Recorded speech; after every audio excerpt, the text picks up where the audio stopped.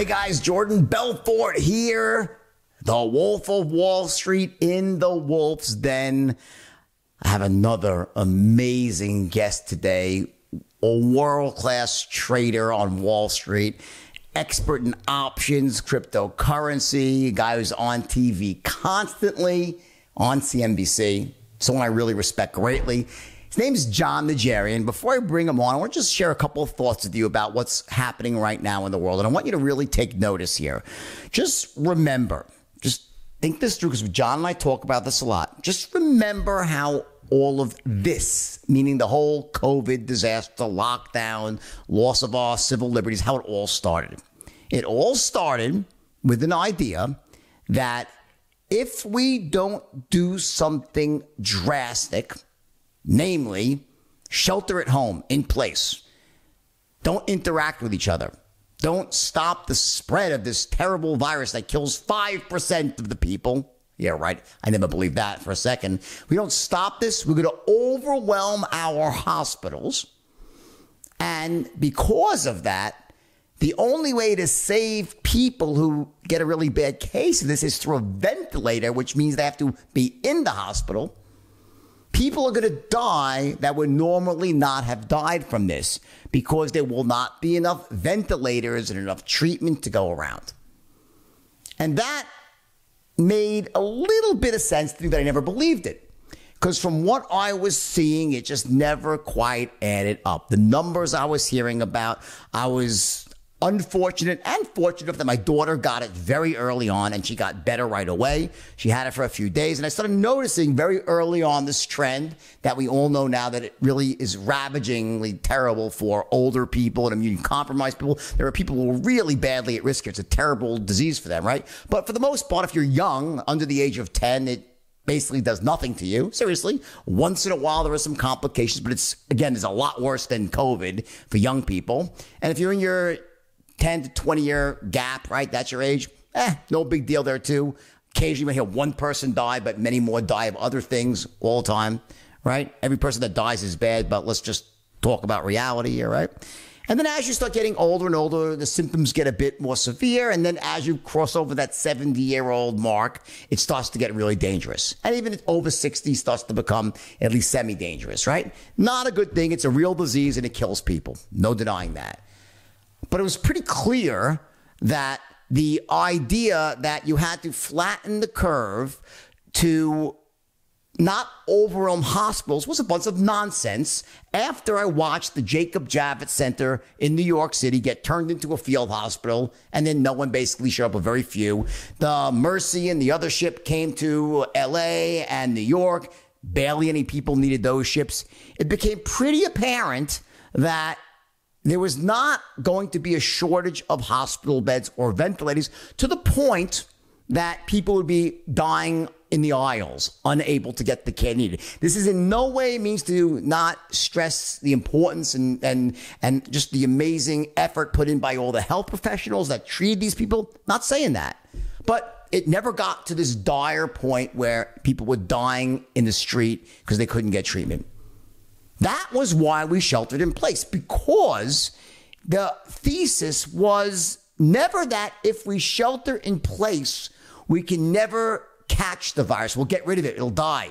No, the idea was that we'll all get it more slowly. We're going to spread this over time so the population can slowly get it and healthcare can ramp up. We can get enough personal protection in place, masks and so forth in place. So if we just slow down the infection rate, everyone eventually is going to get it who's going to get it, but at least it won't overwhelm the system in one day and people will die in the streets. Somehow, that turned into now this has to be something that plagues us as a society and causes us to lose our civil rights, in the street to be still locked at almost a standstill. Yeah, there are some big tech companies making a lot of money, and I've fortunately done very well, and I'm thankful for that, by the way, but it doesn't mean that I don't have empathy for all the restaurant owners and hoteliers and airlines and small business owners and gym owners and hair salons that have gotten fucking wrecked. Years, lifetimes of hard work destroyed through a flawed and bullshit strategy of locking down the world and making people think that everybody's going to die of this fucking virus when it's just not true. It's just not true, guys. And the media, for whatever reason, they want you to be scared and to be terrified and for us to all hate each other and to think it's left versus right, mask versus no mask, whatever it might be, whatever that agenda is, probably, if you want to get simple about it, it's because the more terrible we make it, the more people want to watch news. We have this thing about bad news. We'll tune in. They can sell more advertising dollars. And hopefully, if things get really bad, we can knock Trump out of office because we hate him and everything will go back to the status quo. They're holding us hostage right now. As a society, we're being held hostage that unless you vote Trump out of office, you can't go back and get life the way you want it. We're not going to let you leave your house. We'll shut your power off. We'll shut your electricity off. We're not going to allow you to travel. You have to walk around with a fucking mask on, even though everyone knows these masks don't even work. The masks don't work. Do you know how many studies are out there that proves that the masks that people use are cloth coverings? Has anyone, has the world lost its collective fucking nut here? Like, the virus is not stopped by a tiny cloth covering that everyone wears. Yeah, if you have one of those N95 masks and you put it on correctly, well, it prevents you, I guess, from catching it from other people. And I don't think it stops you from giving it to other people. But these masks are nonsensical. They don't do anything. Why this is happening, I can't say. I suspect that they're trying to make us as a society so miserable that we'll just vote Trump out of office. And it's not, I'm not saying I love Trump so much. It's not that. It's just, I mean, it's all lines are pointing north, guys. It's a terrorist situation. We're being held hostage. If you want your life back, you got to vote another way. That's fucked up. That's not the America I grew up in. It's not an America that I think we should want to live in or we should allow this to happen. The media, the mainstream media is literally directly responsible for what's going on right now. They're fanning the flames of fear. They're flaming the flames of division. And it's time for everybody here to take a stand as a society, whether you are left or right. We can't allow a small group of self-serving assholes to destroy what was the greatest country in the world. And it's not anymore. It's not. The way we're forced to live right now is not great. Can we get back to greatness? Yes, we can. But right now, we are not a free society anymore. We've lost our right to free speech in many cases. Maybe this will get zinged or plagued or I'll get shadow banned. Who fucking knows anymore? Although it really hasn't happened to me that much yet. I can really be proving. But the point is, I see people getting banned all the time on platforms. I'm like, what the fuck? Is this the world I grew up in? This is not the world I was raised in or I want to live in. Or that I know you want to live in. At some point, we have to take a stand as a society, as a free society, and say we draw the line here. When I hear about them cutting off water and power and electric to people, and I understand that there are some people that are like turning their homes into nightclubs. I get that. And those people should be fined because your home shouldn't be a nightclub, I guess, right? But if someone wants to throw a party in their house like once every 4 months, that's a very different thing. And I wonder, what's the line? What line are they drawing here in LA now? I live in the hills. I don't throw parties. And what back in the day I did, right? But, you know, I wonder, what is the line? When can they turn off your water and power? When I hear these things happening right now, where the government is saying, we're going to do this or that, we're going to shut your power off. I've heard now, I read an article, I don't know if it's true. I hope it's not, but I think it is, that in Melbourne, Australia, the police can now go into your house anytime they want. If they suspect there's too many people in your house, they can go without a warrant now. Is this the world you want to live in, really? If you're a liberal, think about this. Is this the world you want to live in? Anyway, I said my piece. So I rant for the day. I love you all, whether you're left or right. And now with that, let's hear a quick word from our sponsors, and then we're off to the races with Jon Najarian. Finally, America is reopening its doors. If you're going to succeed, you need the right strategy and you need an edge. With NetSuite, you can make that happen. The bottom line is that smart companies run on NetSuite by Oracle. This is the world's #1 cloud-based business system.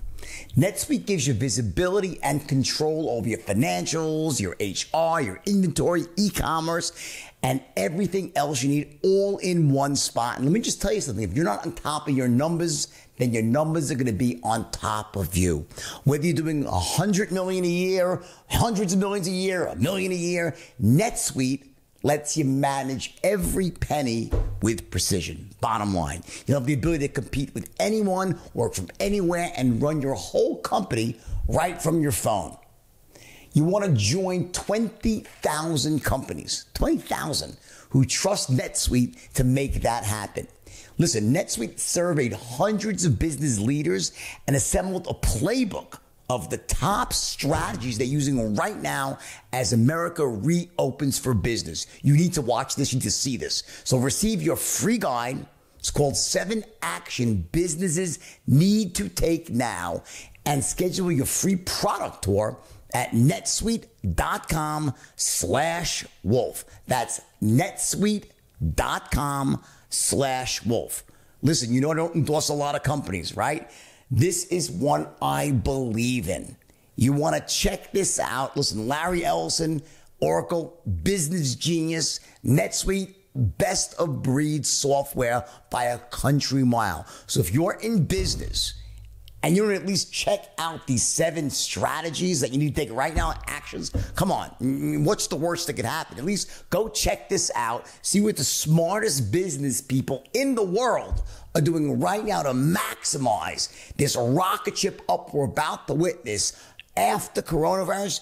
You need to check this out. So again, one more time, netsuite.com/wolf. That's netsuite.com/wolf. You want to do this right now. All right, Jon Najarian. So listen, we have a lot to talk about, obviously, right? You're an expert in all things related to the market, especially options. That was your first thing that you really, you made your name in, right? Absolutely, Jordan. I came to the floor from playing pro football for the Bears. I thought it would be easier than it was. It was pretty tough, not physically, but mentally, because I didn't understand all the technology that would have to be employed to be able to figure your risk and all that kind of stuff. Because it's not just like wax on, wax off with trading stocks. Trading options is a different animal. And I won't kid you, I didn't get it for about the first 2.5, 3 months. I was lost. But then after just working my butt off, something a thing or two about, I just wasn't going to fail. I just was not going to, miss out on understanding this. I wanted to get in back in the 80s, when it was still in a growth phase. And luckily I did, and it's paid off over time. Now, were you there, was the CBOE you were at in the Chicago? So were you there so in the beginning? I don't think people really realize this. It was only call options in the beginning, right? I mean, it was in the very beginning when it first started, right? It was very small. There was no computers, right? Mm-hmm. That's correct. Folks, exactly what Jordan's describing for you is what it was like. When I got there, Jordan, I think there were put options. Put options are the right to sell something, folks. Calls are the right to buy. Put options were maybe listed on half the securities by then, Jordan, but when they started listing put options, that confused even more people, even though that's the easiest side to understand. We all have, car insurance, life insurance, things that you'd be an expert at selling. Can we go back a step, Jon? Can you explain to everybody here, explain to the audience, this is really important because I'm sure a lot of them probably want to dabble in options because you can make a lot of money if you're on the right side, but most people I think lose. I think people mostly, I remember when I was on Wall Street, they'd say, yeah, options are invented by people who write them, they make the money, and those who buy them, 99% expire worthless, basically, right? But give it the layman's version of what it means, what an option is, how it works, and how the whole thing goes, basically. Sure. Well, they're especially popular right now, folks, because of what Jordan just said about it's a derivative which means that it is not stock itself. It is the right to buy stock, for instance. A call option gives you the right to control shares of Apple, for instance, instead of putting right now, Jordan, 1,000 shares of Apple's $350,000, right? Because $450 a share. What am I thinking? $450 a share. So it's $450,000 to buy 1,000 shares of Apple right now. But you could buy the right to buy Apple right where it is at $450 a share. And if you pushed it a month out, it would probably cost you $15 or $20 per option. Every option's for 100 shares of stock. So that investment might be only $15,000 versus $450,000 to buy the stock. But when you buy the stock, you own it. As long as that stock's still there, you own it. You get the dividends, you get all that stuff. If you own the call option to buy Apple at $450 for 1 month, you have 30 days, and that clock is ticking like this. And as it goes by, that's why Jordan said so many options finish worthless, folks. It's probably in the high 80% finish worthless, but at some point during that option's life, it may have been in the money by a lot. And then because stocks go up and down, maybe the option finished out of the money. So it's all about managing your risk, understanding time decay, which is, what happens over those 30 days from now till September. When those 30 days pass, that option is something or nothing. And if it's nothing, you lost 15 grand. Do you recommend, so in other words, to restate that, so I think everyone was really good explanation. So basically, in other words, you buy an option, and the option by definition will always have an expiration date. Yes, sir. At some point, the option is basically no longer, you lose that right. You're buying the right to do something, right? So correct. if it's a 30-day option, right, that means that every single day, the value is getting less, the time value component, right? So every option's comprised of two things, intrinsic value plus time value, right? So if the stock, let's say you have a stock that's trading at $450, let's use lower numbers. The stock that's trading at $40 a share. If you have the right to buy the stock at $35 a share, that means it has a current intrinsic value of $5, right?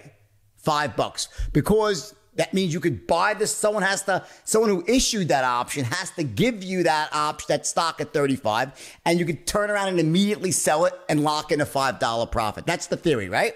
Yep. And that's the fact too.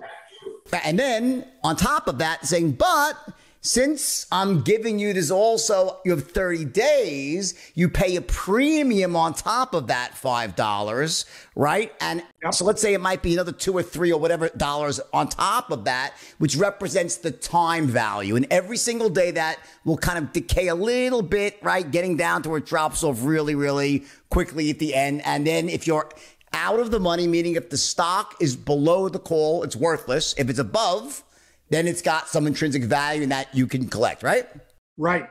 So, for instance, last week, folks, Apple was trading at $380 a share, and then they had earnings, and the stock spikes up to 400, 410, 415, and it has kept going. Well, if you had the right to buy it at 380 and it runs up to those numbers, now you've got something that's worth a lot of money. There's no way you can make as much money trading stock when you're right as you can making money trading options, because you've got leverage on your side. Sure. Now, do you recommend that for, let's say, I wouldn't say just a beginner, but someone that's pretty, has some, acumen in trading options? Would you recommend, should it be 30 days? Should you buy out for 60 days? Now, what do you recommend is the best sort of sweet spot when you buy options, time value wise? A lot of what we do, Jordan, is following what we call smart money. So we're looking for the whales, somebody that's committing tens of thousands of shares, maybe hundreds of thousands of shares to a position. And so we want to coattail those people. Most of those people are trading in options that are 30 days or less. But that is also, just as Jordan said, folks, the steepest part of that decay curve. I mean, you can practically hear the value of that option decreasing as time goes by, just like a ticking of a clock. So it's traders on the floor, Jordan, used to go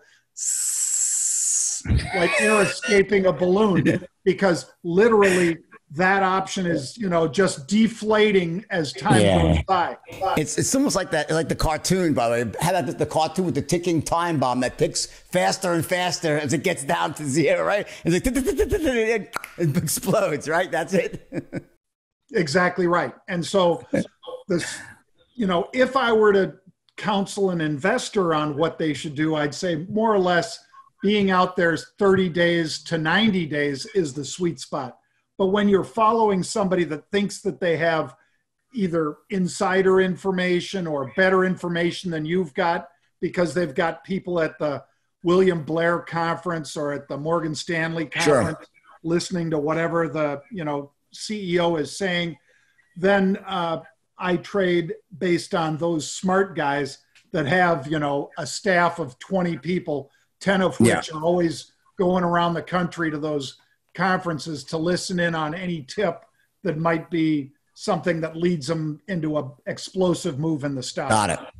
Now, one of the things about options that I've always been intrigued by is that they typically are more, let's say the pros are not typically just buying an option. They're using strategies that are a bit more complex, and they're more based on hedging and sometimes being on both sides of the trade, like straddles or whatever that might be.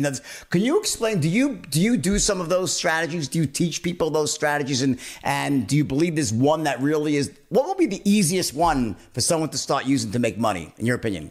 Easiest one is just buying one option, for instance, at the 40 strike, to use Jordan's level of a stock, which might be like an Uber. Maybe you're buying the 40 strike call and you sell the 45 strike. So you've put out premium, you've paid for that 40 strike, the right to take the stock at 40. You've given somebody else the right to take it from you at 45, and you got paid for that. So that decreases the amount of money you've got at risk. And you've now got a leverage trade between 40 and 45. That's probably the simplest. We call that a call vertical spread or a bull call spread. And so if you're bullish, if you're on the right side of Jordan's table there, folks, and you've got the bullish feel, you put on that trade. If you've got a bearish feel, you buy a put and sell another put under the market so that you can profit from a downward move in the market. And we all know, because we see it all the time, Jordan, stocks go down faster than they go up. So a lot of the smartest traders on Wall Street really understand puts, because they can make a lot of, think of how much money was made in March on the put side of the market, but then vaporized in April, May, June, and July so far. Very good friend of mine was one of the top, I'm sure you know him, I don't want to mention his name yet, but because it was a bad situation, but he had one of the most successful hedge funds in the country, and one of the top performing last year, and he was essentially had a strategy. He was based on volatility. He was trading the VIX, and I know you know him. I just don't want to mention his name. He was one of the earliest traders on the CBOE. He was one of the first traders there back in the beginning. And he was basically having people buying spiders, which are like the S&P, the exchange traded fund, right?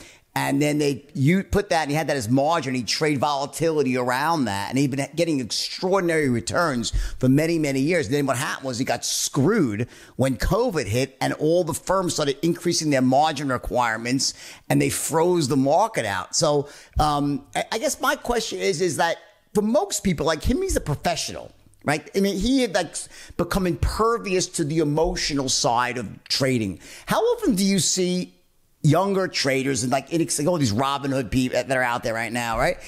That they end up succumbing to the emotional side of trading. Even when you're telling them what to do, they go against, they can't maintain that discipline, and they end up losing all their money. Not because the strategy was wrong, because they just can't emotionally handle it. Do you see that happen often?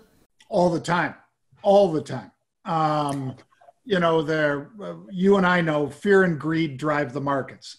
There's no greater driver than fear and greed.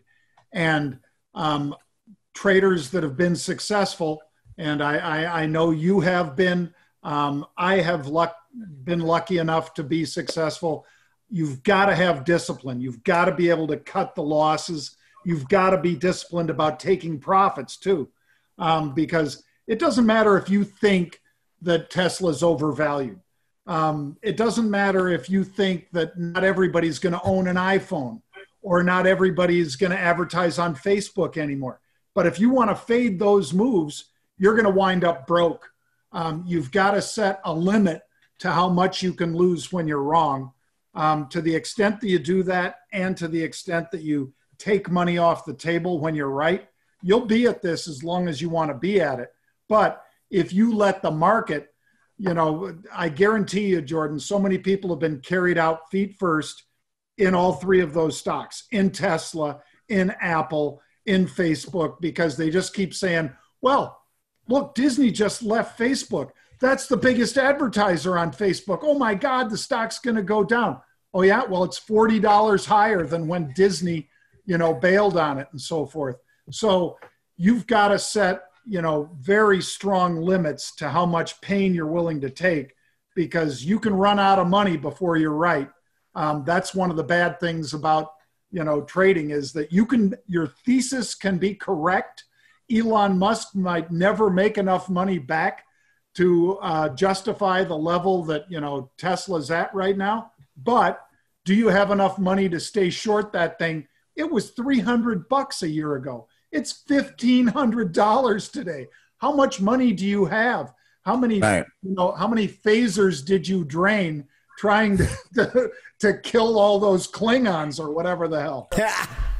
One of the things I always marvel at with people that don't really understand trading and they just kind of dabble and they get killed is they say like, well, I'm not really losing money until I sell it. I'm like, yes, you are. Like, you got to mark that shit to market every day in your own mind. It's like, I think what happens with a lot of people is they love the idea of taking a profit, right? And then, so they end up selling their winners quickly to take profits, but they don't want to sell their losers because they feel, well, as long as I haven't sold, I haven't taken. So they end up with a bag of shit, okay, because they end up holding on to their losers and they get emotionally attached because they love the ideas. You said they'd say, well, I must be right. My thesis must be right. But the bottom line is that, at any given day, you have to look at the investment and say, it doesn't matter what price I paid. It's about what's it worth today, right? So when you're doing this yourself or you're teaching people how to trade, do you make one of the big things is this emotional attachment to the investment itself? How do you counsel people about that? We tell them don't have any emotion about it. I know that's easier said than done. We both know that. But when you're trading, these aren't my kids. My kids, my wife, okay, that's family. I'm not going to cut them loose. But everything else in my life, I can cut loose. I mean, I don't get married to a position, even in Apple. I love Apple. It's my biggest position. But, at some price, I would let go of Apple right now. Now, is it the right time to do that ahead of a 4-for-1 stock split? Probably not. I think as we go into this 4-for-1 stock split, a lot of people want to own Apple. So I might lighten up just before that split occurs at the end of this month. I might lighten up for the first time in years, because eventually, Jordan, I think we're going to see a 10%, 15% correction in Apple. But again, I'm not married to it. It's not my kid. If my kid has a problem, whether it's discipline problem, whether it's they have a drinking problem or whatever, I'm going to get them help. I'm going to get them fixed because they're my kid. On the other hand, if Apple has a drinking problem, I'm going to cut Apple loose, because I've seen Enron, I've seen Lehman Brothers and Bear Stearns. Some of those were real companies. One of them wasn't. I bet your listeners know which one wasn't a real company, but two of them were real companies, but they got caught over levered and they went to zero, basically. Right. For those of you who didn't know, it was Enron was the. I remember that. Boy, wow, that was unbelievable. Let me ask you this. It's an interesting thing. I look at the market right now, and I remember, like, like most people, like, we always have this morbid curiosity about bad news. So when the shit really hits the fan, you always watch the news more when things are going bad, and try as I did back in the day, when COVID was really, every day the death ticker was like, and I, like everyone else, was transfixed and watching what's the latest thing, right? I'm not proud of that, but I did, right? But what amazed me is it seemed like there was a decoupling of the market to the economy. Like one would expect, based on the level of unemployment now, the fact that I just know on Main Street, like you walk down Main Street and you see the economic carnage with lots of small businesses being closed, and I hear stories from people who lost their jobs, and obviously the economy is not in the spot it was in pre-COVID. Yet the market has not reacted. I mean, it did a little bit in the beginning, but then it bounced right back, and NASDAQ's making new highs, right? So what do you owe that to? Do you owe it to the way the market calculates it based on a few big tech companies who have benefited? Is that what it is? And the overall, is that what it is, John? That's exactly it, Jordan. I mean, if I wanted to set up an index like Dow Jones or the S&P that would reflect the economy, I wouldn't have Apple and, the Facebooks, and I wouldn't do it capitalization weighted, because those stocks, they don't require face-to-face, Exactly. You sitting in a restaurant, you going to a hotel room, to Marriott or Hyatt, you getting on American Airlines, United Airlines, Delta, any of those face-to-face things, they're like 2% of the market. They're a very small percentage. Meanwhile, luckily, if you're trading the NASDAQ, those stocks are capitalization weighted. So when Apple goes to $1.5 trillion, it moves the market. That is the tail wagging the dog. It will totally flip the market just based on Apple. It would do the same to the downside, by the way. When Apple does eventually have a bad day, no matter how well the rest of the market does, the market will suck that day, because Apple's, so big, Google's so big. Facebook is approaching, that sort of level too. But Microsoft, Amazon, Apple, Alphabet, those stocks are going to whip the market around. And right now they're benefiting from, we're all home. We're watching TV all the time. We're doing Google searches. So Google makes it on Facebook. They make it on, Google makes it on searches. They make it on cloud. They make it on YouTube. What does Apple make it on? Storage. You using that iPhone and sending up all your pictures into storage, whether it's TikTok, Facebook, or whatever. If it's done from your iPhone, Apple's making money on it. And then they make money from selling all those apps and all the rest. They make 30% on whatever Jordan Belfort creates. If you're selling it through the App Store, they're making the money on that. And they have all the data on how we use stuff, so that people could target ads and all the rest. So I think if we wanted to set up a stock market that was reflective of the economy, we could do it. Nobody has wanted that for 100 years. Back when it was Western Union and railroads and the Pony Express, that was reflective of Main Street. I guess that, it used to be, there used to be a saying before I was born, or when I was very young, what's good for General Motors is good for the country, right? And I think that's sort of an idea, but what happened with globalization, and it's no longer, it's like almost like what's good for these companies is not necessarily good for the country, because they're not paying taxes anymore because they've got shelters in Ireland and whatnot. Some of them, not all of them, many of them, right? Manufacturing is happening overseas, which is draining wealth from this country and transporting it to other countries, right? I mean, and lifting up them economically. Do you think that's a good thing? I mean, what do you think just economically for the guy on Main Street right now?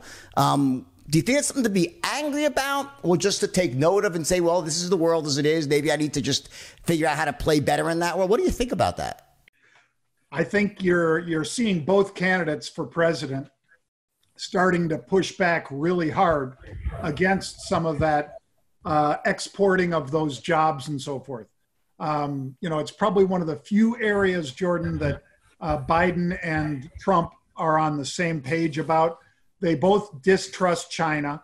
Trump needs China because we have such a relationship with them that you'd rather not break it.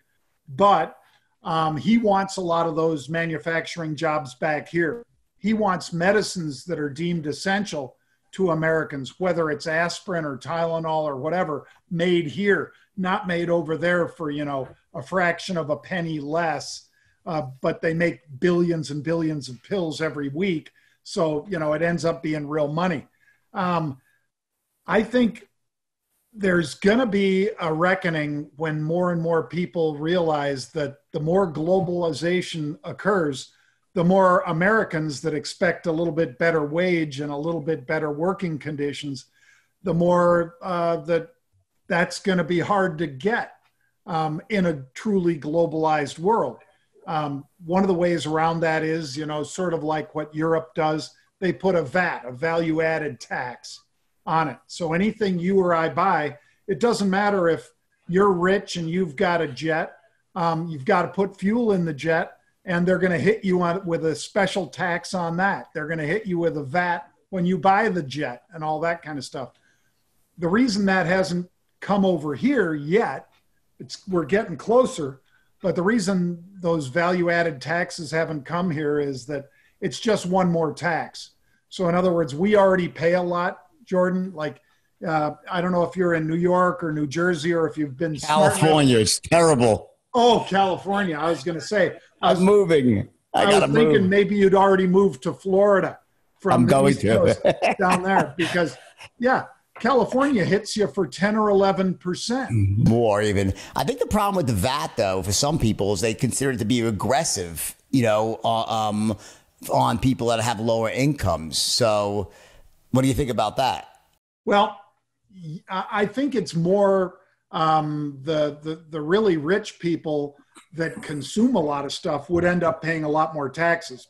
And because they're rich, they'd pay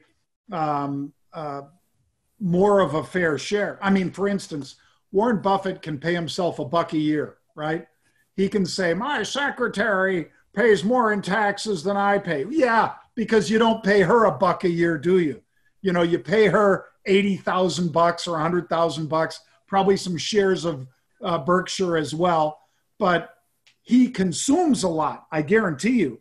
Not when he's driving around in an old pickup truck in Omaha, but when he gets on his jet and flies out to his California place, I guarantee he consumes a lot more, but he's not paying taxes because he's just clipping coupons. You knew those people. I mean, Those would be guys you'd love to call if you could get them, to pick up the phone because, those guys have a lot of dough, but they made it years ago and they don't need to pay themselves a salary. They just draw out of their savings what they need.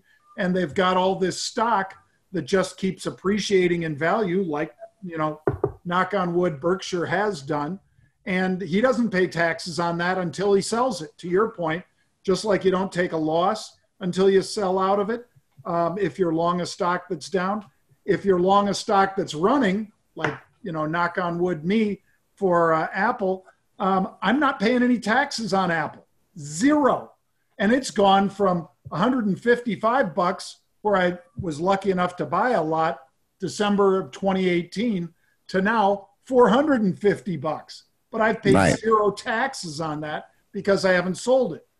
And theoretically, you could actually put that into a margin account or just borrow against that tax-free, essentially, right? Yeah. And get some money without selling it, right? Exactly. So to Jordan's point, folks, you could, and Goldman Sachs does this all day, Jordan, as you know. The biggest investment banks on Wall Street call the big insiders in Google, Facebook, Amazon, Apple, you name it. And they say, I'll give you a 95% loan to value. So in other words, they'll give you 90+% of the value of your stock And then they'll put a collar around it. They'll buy a put, sell a call. They're holding your stock. They're not going to lose any money. And they're charging you 2% or whatever for that. You're writing off the 2% because it's a business expense. As long as you are borrowing it and putting it into a business or something, what's better than that? You're not paying taxes, and you have all this money sloshing around that you can invest in other businesses and diversify. For the average person, what do you think the path to wealth is through the stock market? In other words, do you think it's an important thing for the average person to become proficient to some degree of trading and taking the money they earn and putting that to work in the market? Is that a path to wealth in your opinion, or is it best to just turn the money over to professionals and let them do the trading for you? I would think that you turn it over to professionals once you have way too much, once it's more than you can handle. That most of us are going to do a better job managing our own money than some professional is. But when you are that rich, you've got other distractions. You know, you've got this business to invest in, or you've got, you know, this hobby of racing 12-meter boats or whatever, or, you know, collecting vintage aircraft or Ferraris or whatever it might be, buying a big yacht, Jordan, you know, something you know more about than me. You know, and sinking them. Well, the captain sank it. I know. But I think most people, if they wanted to pay attention to it, could learn and could do a better job than a professional would do for them, unless it's a really big pile of money. A really big pile of money, a regular investor, like let's say that you started, you know, whatever, SJM Incorporated, and all of a sudden you make $1 billion from it. For you, investing $1 billion is going to be a lot tougher than trading, because you need to be in some private equity. You need to have some bonds in your portfolio. You want to have some cash flow, some good dividend yielding stocks and all that stuff. It's a full-time job on $1 billion, but on $20,000, on $50,000, I think people can do better. And for the most part, all those big pros on Wall Street aren't looking for those guys anyway.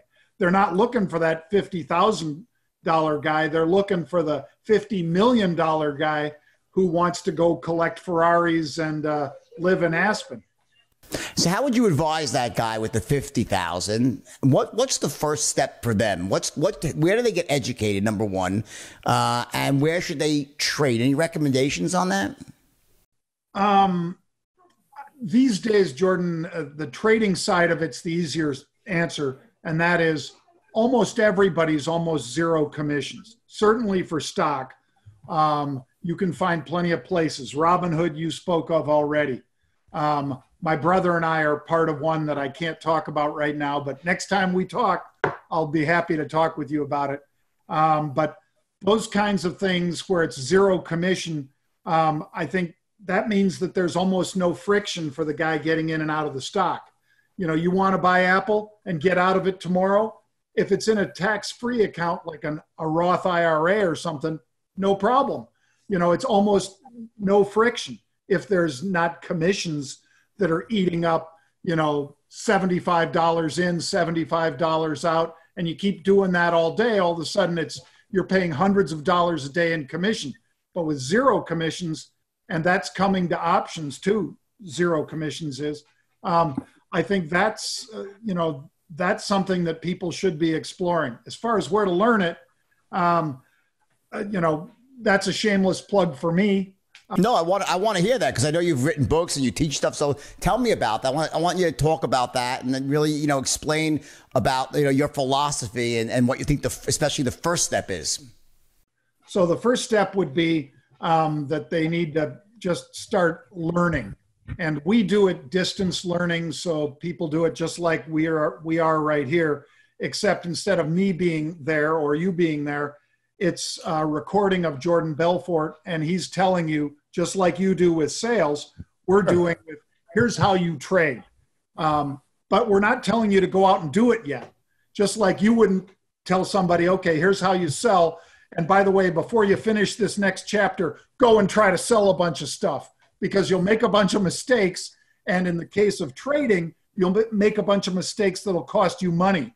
In the case of selling, I guess you could make a bunch of mistakes and blow some friendships or some doors that would be closed because you did such a crappy job they don't ever want to see you again, because you hadn't finished Jordan's plan on how you do this, or Jon's plan on how to trade.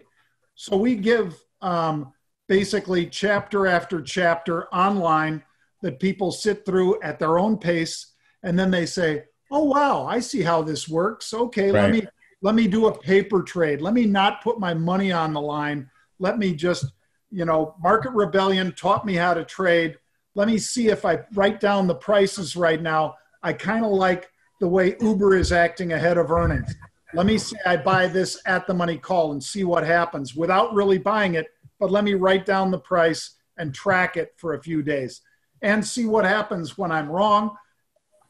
It's very tempting just to ride it, like you said, never take a loss until you sell it, but we're going to be hammering on them, cut that loss, cut that loss, cut that loss. When you're wrong, you don't have to admit it, you just cut it. That's the nice thing about trading. When I did it, Jordan, when I did it on the floor, just like, when you were on the phone selling and you got a whole room full of guys excited about how you're doing, that was like what it was for me on the floor trading, except all those guys are rooting against me. Because they don't want me in that pit. I'm standing there in this pit because I rented a seat for $10,000 a month. So I'm standing there and I'm buying calls, and they're all hoping I lose, because then I'll be gone the next month and it's less competition. So to have people watch you fail is tough. And that's why I think traders on the floor, it's one of the toughest things to learn. But once you do, and you can just shrug it off and let it go off your back, you just start hammering out losses and just saying, okay, I bought these at $1.50. They're down to $1.25. Gone. Move on to the next trade. And if you can do that, then you can be a real winner. Yeah, the first thing I was taught in trading was your first loss is typically your best loss. And the longer you belabor that, you end up getting yourself into trouble. I say averaging down, it's tough. Averaging up, the whole world's telling you you're right. So those are some of the early lessons I learned on Wall Street, even retail, when you're trading in retail and stuff like that. So what's the name of the system that you teach? Is there a name to it? Or is there a website? If they go to marketrebellion.com/get started, they can see all the different things we do, because we teach people about options, beginning, intermediate, advanced. We do the same thing for stock, the same thing for futures, the same thing for cryptocurrencies. So, a lot of folks are right now, I think a lot of those Robin Hoodsters are also speculating on Bitcoin and Litecoin, Stellar, a whole bunch of these kinds of cryptocurrencies, Ethereum. And I'm not saying they're wrong to do it. I mean, the government is making our money worth less, not worthless, but worth less by all this printing. And this is a nice hedge. And I think a lot of those Robin Hood types have figured that out, that they'd like to have exposure to something that nobody else can make worth less just by printing more money. Before we go on to cryptos, I want to talk to you about crypto. One of the things I've noticed out there as I went around the world, and before in pre-COVID times, and even really, I already kind of stopped doing it before that, but there's this big seminar circuit around the world where people get up on stage, and now a lot of it is online. And there's guys that teach real skills, like I teach sales, and some guys teach marketing. But there's a whole bunch of people out there that sell these currency trading courses. And, they talk about these wild, exaggerated gains of 3,000% a year. And like, and we all know that's just impossible because, well, if it's making 3,000, why don't you just take $100 of your own money and just do it yourself, and you'll never have to sell a course again as long as you live. But what is your right? What and that we want to share the wealth, right? But what do you think about all those? The FX side, the currency side. It's like it's. I just seen a lot of stuff. Let's just say I want to say good or bad. What's your thought on that? I think that's the deepest water in the pool. I mean, when we talk about deep water, folks, we're talking about people that have an awful lot of expertise.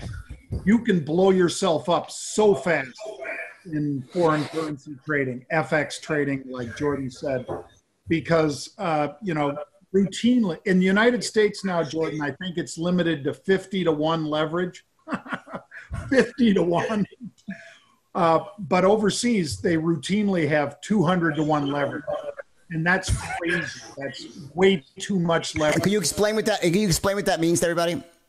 Sure. So in other words, say that you think the British pound versus the US dollar, they call it a cable trade because it's been called that forever. So the British pound is trading for, let's say, $1.31 US dollar. We all know what that means. If you want to go buy a steak over in London, and you exchange your U.S. dollars, it takes $1.31 for 1 British pound. And then you flip it around when they want to here and so forth. So if you want to bet that Britain is going up, but the pound is going up in value, you can do it. But the people that do that are banks and global trading institutions. They're going up against those guys. And it's also, they could trade that anywhere. It's not like the New York Stock Exchange or NASDAQ or most of the U.S. market where you actually see the volume. All you do is see the last trade in FX. You're not seeing volumes pulsing up and down or big blocks unless you're one of those guys. It's like NASDAQ was back in 1988, when we had before the national market system was real. What year did you get into the market, by the way? What year? 1981. Okay, so remember the NASDAQ before 1980 or 90? The NMS was the only one that was real time. You used to actually, and it was crazy, by the way. Oh my God, I don't even want to go there. Let's keep it. But it would be like all day long, you'd watch it go up and down and not knowing what was really happening. And at the end of the day, each market maker would punch in their high and low volume, and the volume would actually pop on, and you had no idea what happened all day. That's what the currency is like right now. That's what the currency is like right now. And it doesn't matter if it's dollar yen or euro to the dollar or what it is, Swiss franc. Yeah. Those are some of the biggest markets on earth. And the people that, if you traded small enough and you had, I guess, Jordan, for instance, in Great Britain and much of Europe, people are much more focused on foreign exchange, probably for a whole bunch of reasons. They are, yeah, that's for sure. And I noticed that when I went around the world, it's much more attuned because it used to be so many different currencies in the, before the EU, right? Yeah, certainly so. Yeah, that's exactly right. And because when you're in Europe, it used to be when you're crossing borders, you're always exchanging. So for everybody to become a little bit of an expert, they're going, God, last year at this time, the euro was trading 116. Now here it is at, 120 or whatever. Maybe it's overvalued. All these thoughts that go through people's heads. Some of them thought it was going to go to parity with the dollar, 1-to-1, so that 1 euro was $1 and all. So they'll bet on that. They'll also do it because they don't have stock markets. They do, but their stock market, Jordan, we trade more in the first 10 minutes in the United States than all of Europe trades combined.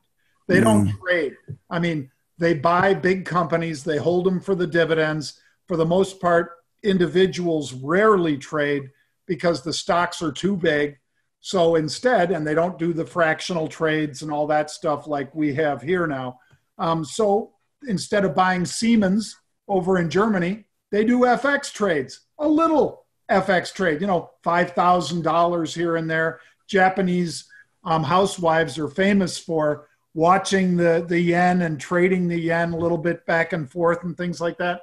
But I'm with you 100%. I think it's deep water, dangerous trading, way too much leverage. And I can think of a lot better ways. At least in Vegas, they buy you drinks. They don't buy you drinks in FX. So you can put on a little FX trade here and there, and that's great. But if you ever want to start getting into the tens of thousands of dollars in FX, you really need help before you do that. Let's go now to the opposite side of the equation of a much shallower pool, which would be cryptocurrency. Obviously, it's an infinitely more shallow pool than global currency markets, right? So number one, and back in the day, I'll tell you my own personal journey in terms of my thoughts on cryptos. I was very bearish early on because I saw Bitcoin's rise, and I said that is just a disaster. Not Bitcoin and not blockchain.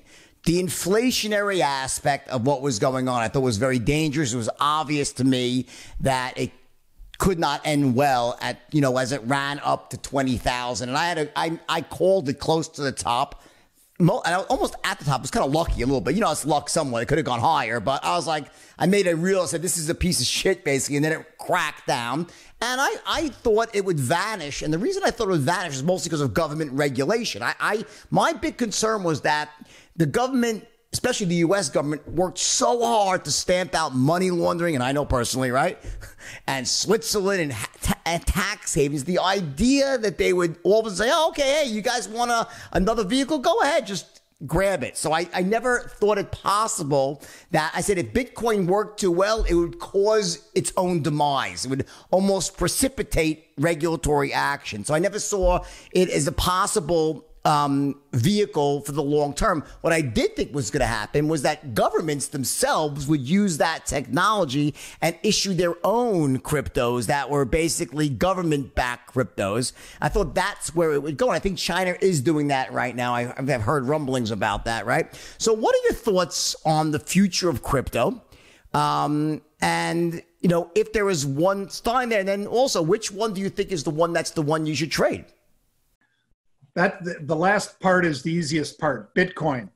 And the reason, folks, that Bitcoin, and I'll make it as simple as I can, but whoever Satoshi Nakamoto is, whether it was the NSA, CIA, or some other agency, or if it was a real person that just has gone out and hidden and disappeared with billions of dollars of Bitcoin, because he created a system using the blockchain technology to have a limited amount of a currency available.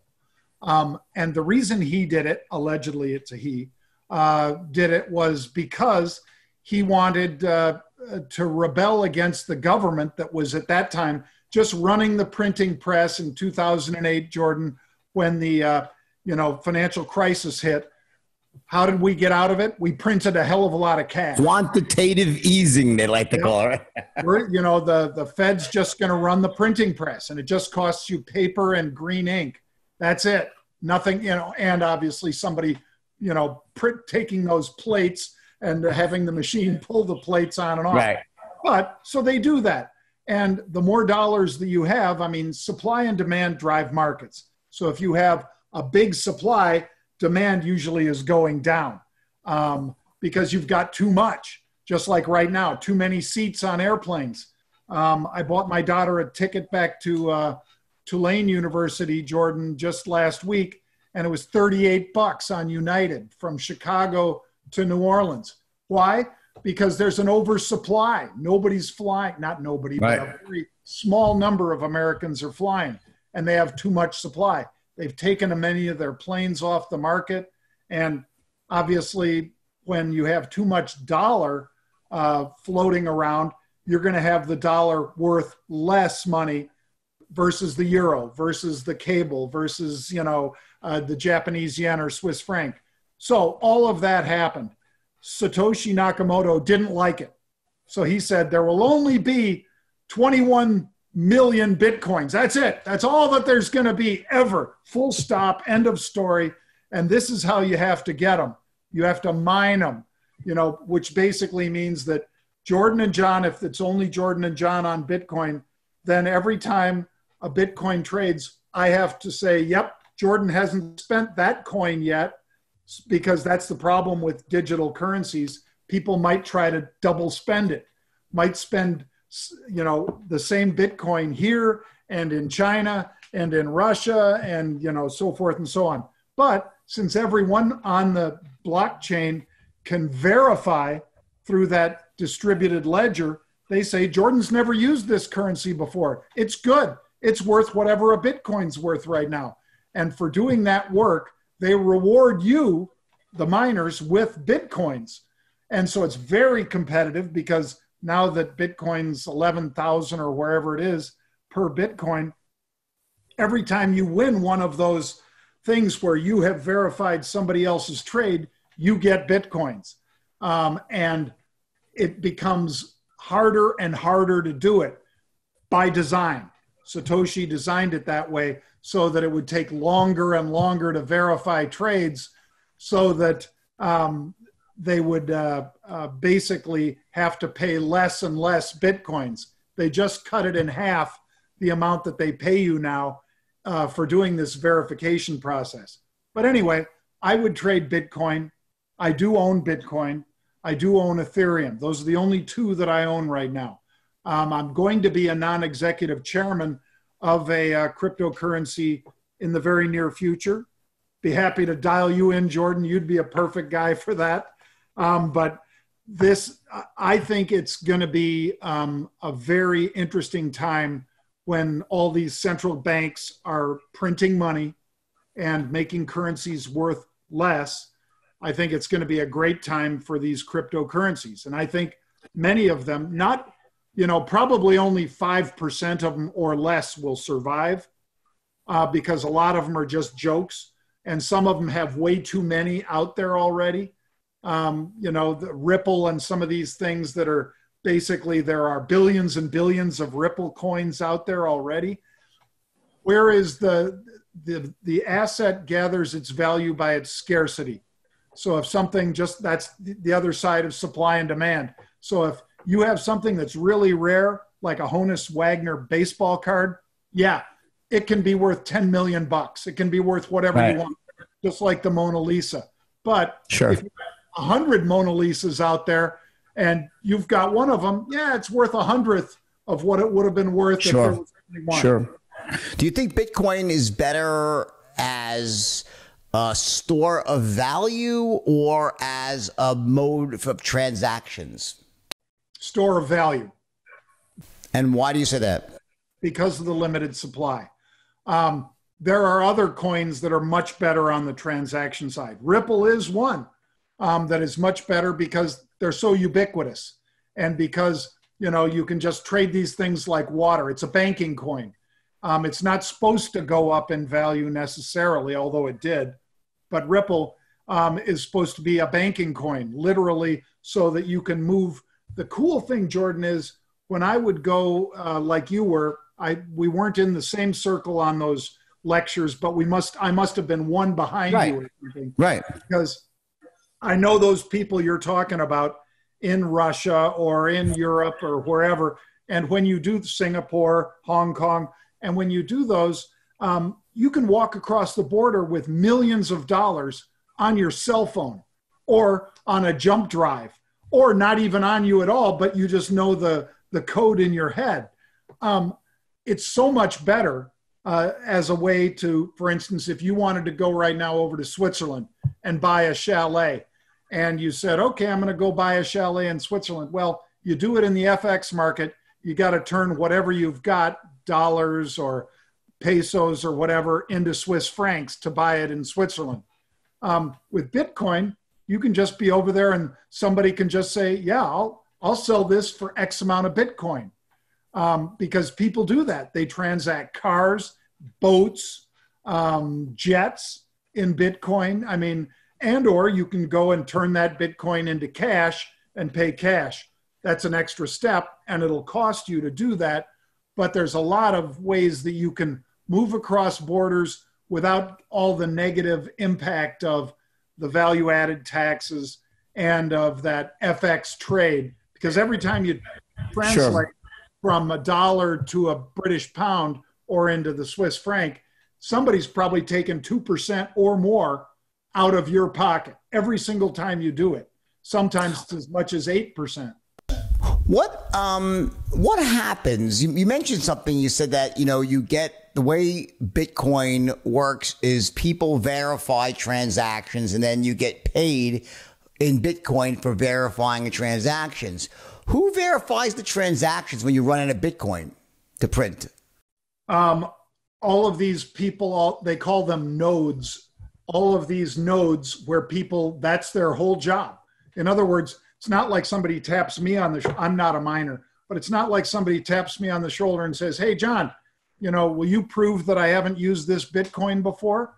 When you try to transact that Bitcoin before the transaction goes through, everybody on the node with this so-called distributed ledger, which is really, folks, just your bank account out there for the world, they say, yep, this Bitcoin has not been used. No fraction of it has been used, or 9/10 of this Bitcoin has already been used.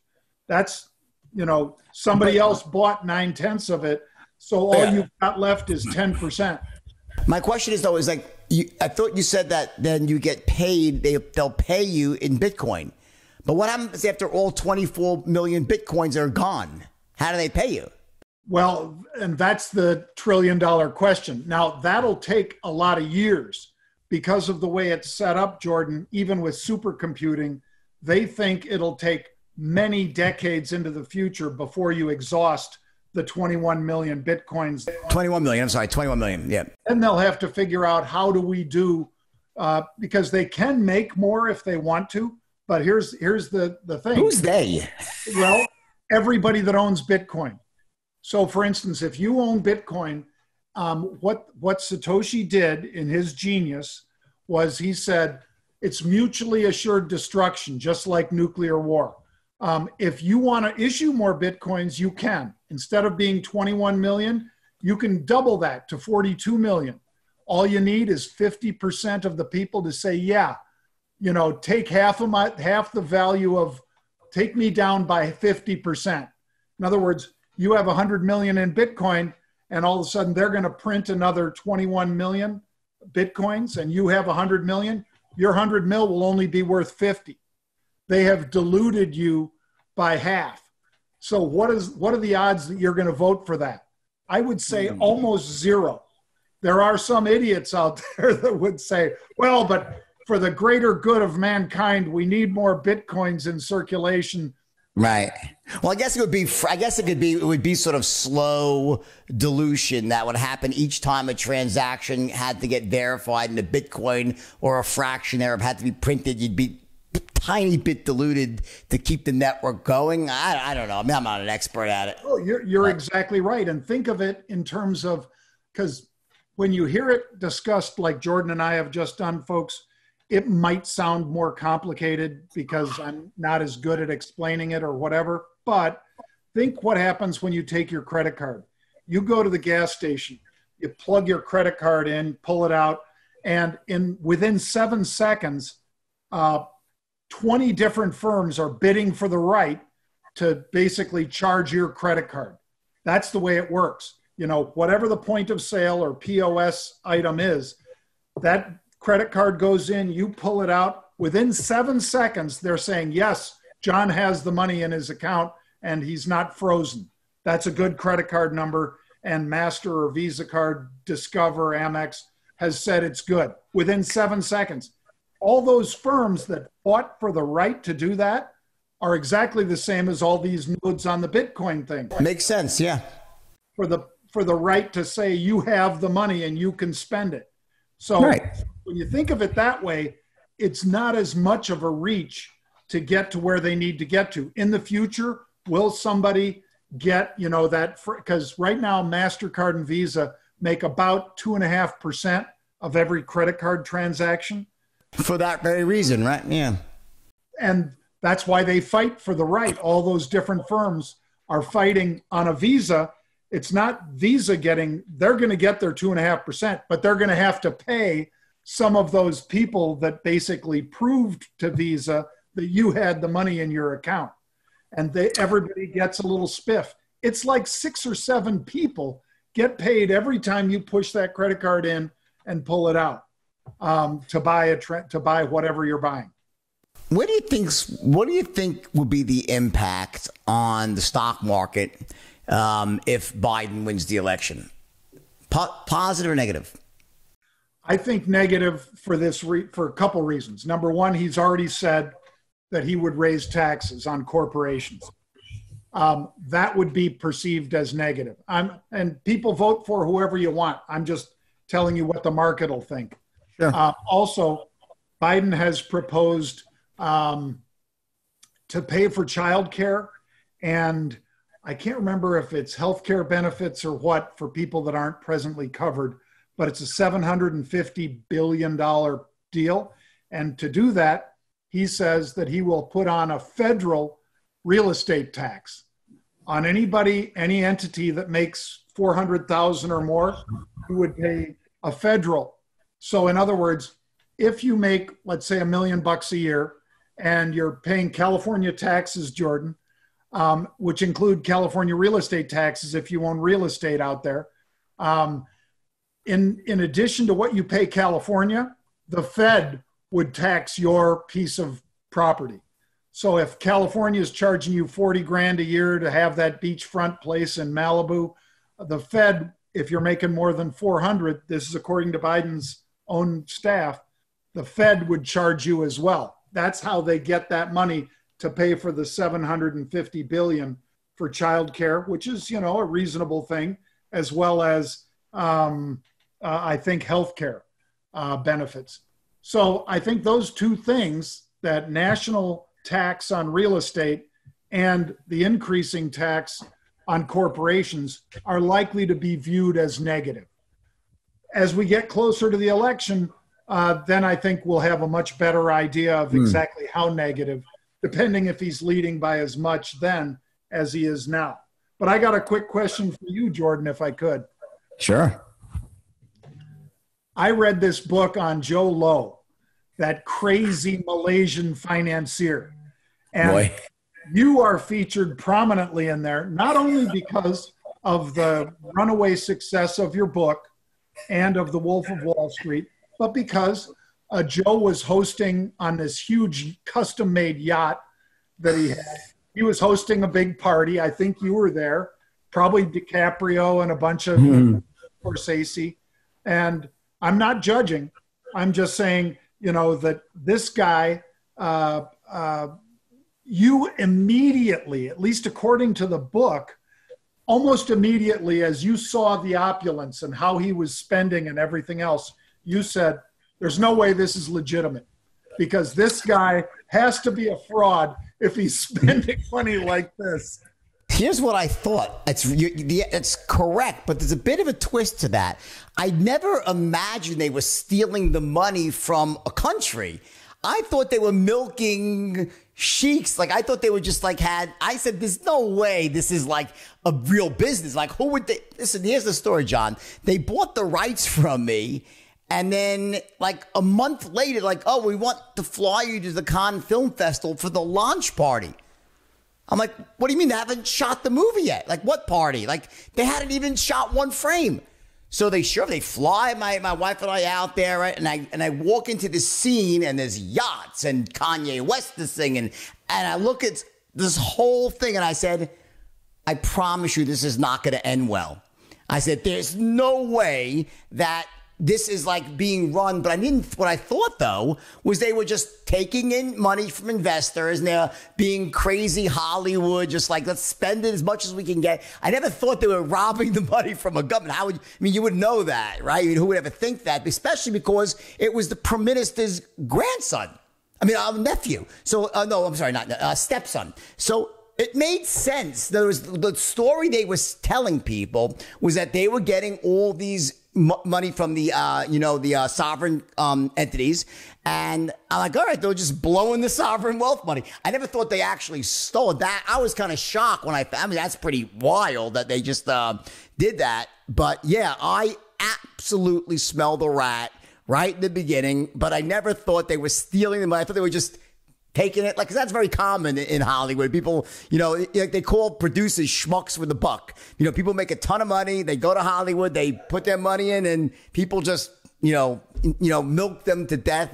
But this was just unbelievable. But one thing though, if you notice, I never took any money I didn't accept any of their gifts or money. I was like, no. So I never got called down to testify because like a lot of people accepted watches and payoffs and stuff like that. I never did because I was very concerned like that. Something just, didn't feel right. But I will tell you, I was shocked when it turned out that they were just literally lifting money from the sovereign wealth. That was just insane. Is that your dog? Dexter, go ahead. Dexter, listen, the best thing about COVID-19 is you never know what's going to happen when you on the news, some kids running behind in the TV. You never know what's going to happen. Let me ask you one last question. Important. When you look back at this period, this 1 year period from like February when the whole thing started to where it is right now, and who knows where it's going to end up, what are you going to take away from everything that's happened, whether it's, losing our civil liberties, just the way the government reacted, this sort of, this split between the left and the right, what would you, I don't say what would you tell your kids, but how are you going to, in retrospect, what do you think your takeaway is going to be from this period of time in history? I guess it's a little bit about how easily duped we are. I mean, you and I just discussed Joe Low. I think that this is a horrible disease, and we know who it affects. I think we could have figured out much better ways, Jordan, to address it than shutting the economy down for 6 months. I mean, again, Agreed. March, April, May, June, July, August, 6 months. And now they're talking about no school. New York is the only place that is still thinking about having in-person school. The only place in the whole country, even though kids need an education, some of the kids need to be checked out to make sure that they're not being, abused, because that's, believe it or not, that's something that teachers do regularly. Sure. Sadly, that's... And feed them, make sure they get proper nutrition. A lot of them get fed at school. Yeah. Right? And I think we could have done a lot better job by flattening the curve, certainly, but then by putting people back out that weren't either living with a person who's vulnerable or that they weren't vulnerable themselves, putting them back out and saying, okay, look, we're going to pay some of these folks that have to stay in because they're most vulnerable. We're not going to bankrupt our kids by borrowing $10 trillion to keep all of us locked up for 6 months and bankrupt all these airlines, all these cruise lines, all these hotels. So many hotels, Jordan, in New York that I have big friends in the hotel business. Me too. Easily 40% of them in New York are basically saying, look, we're shutting it down. We are just turning this thing into a park. John, I don't want to interrupt you, but I have to just for a second. This is a really important point. I obviously agree with you 1,000%. Every single word you just said, I am in 100% agreement on. And here's the thing. Pretty much every really smart, intelligent, well-read person says exactly what you just said. It's like people get this. So why are they still doing it? Why? That's what I really don't understand, because what you said makes so much sense. I've been saying it. Many other people say we're not alone in this way of thinking. But why is it that this is being allowed to happen? And it's not just even here. I have friends in Melbourne, all of a sudden, the police now have the right to come into your home without question. In Australia, there's a curfew after 5 p.m. I mean, It's like in the worst days of the Stasi in East Germany, it was never this bad. Why? When what you said makes so much sense and there's so many people like us, why is this happening and why is it being allowed? Is there any answer to that? Fear. Fear is just like we started the broadcast, fear and greed. I'm not saying that the greed part is the driver today. Today, the driver is fear. And if you and I say that, what we just said on television, then we're accused of being greedy. Jordan and John are accused of being, oh, you don't care about grandma. You want to kill all these old people. No, I don't. My mom probably died of a COVID-related thing last year. It wasn't COVID-19. It was probably one of the prior ones, but she had all the symptoms. They didn't test. She got pneumonia. They couldn't get her out. So she basically, succumbed to that pneumonia. However, if you and I say it, then we're greedy, and the other people that are fearful are just going to, again, it's going to be politicized, as you said. It's terrible. But right now, Jordan, in Sweden, Norway, Finland, the Netherlands, you don't have to wear a mask. They tell them, don't even wear a mask. It doesn't matter. Meanwhile, the rest of the world, they're saying, Jordan, you can't even walk outside without a mask. If you do, 10 different people will call you a cuss word and, tell you what a miserable human being you are and that you're trying to kill their grandfather. I think, though, one thing I disagree with is I think there is greed involved. It's just not greed for money. It's greed for power, greed for control. And I think that is just every bit as dangerous as greed for money and destructive. And I guess, as you said, I really am surprised at how easily people are duped because, it's like, hello, it's like, are you just watching what's going on right now? And yet people, the fear, as you said, is a huge factor. And I think for some reason, the mainstream media is just intent on, I don't know whether it's their hatred for Trump is just, wants to destabilize things. And if we keep people so miserable and so down that they'll just do anything to it's almost like they're holding us hostage saying, we will not give you your lives back until you vote him out of office and put the people that we want back in power. Then you can have your rights back. I almost feel like I'm dealing with a terrorist who's holding me hostage. And, it's a very unsettling feeling, but maybe I'm wrong. I don't know. Maybe it's not that. I always try to have an open mind, John, but it's starting to look really like it's like all things are pointing to this one direction, What are your thoughts? I agree. And I think you're right about the greed for power or the greed for command and control over people, which is really sad. And as you said, there's plenty of examples throughout history about really bad things that have happened when people have had that much power, where they could basically say, you got to stay in.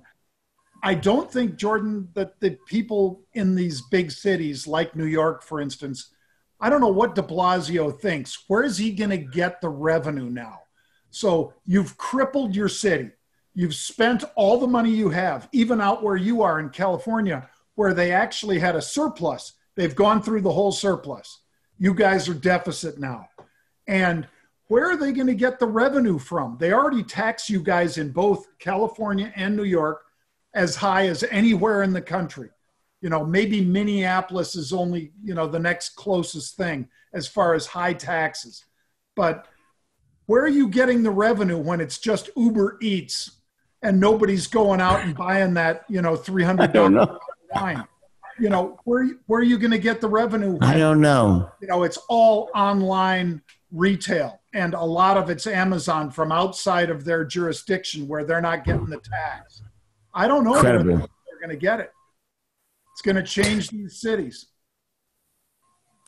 John, what can I say other than that you are an amazing guy, brilliant for sure, and I appreciate all your success, and thank you literally for coming on. Could you just one more time, to get in touch with you, what's the site to get in touch with you, just to look at, follow your stuff? Sure, and thank you for that. Marketrebellion.com/get started. That's what we talk about on CNBC. That's what we post up for Unusual Activity. And we can show them how to get educated on stock, options, futures, crypto, or subscribe to our stuff and just follow what we do. Good deal. Everyone, Jon Najarian, legend he is. The Wolf. In the Wolf's Den. Guys, share this with your friends, and we'll talk again next week. Great episode. Jon, thanks very much. Good luck. Take care, buddy. Thanks, Jordan. Bye-bye. All right, here's the deal. As America gets back to work, you want and need every possible advantage out there to succeed in the new economy. Smart companies run on NetSuite by Oracle, the world's #1 cloud-based business system. So receive your free guide right now at netsuite.com/wolf. That is netsuite.com/wolf.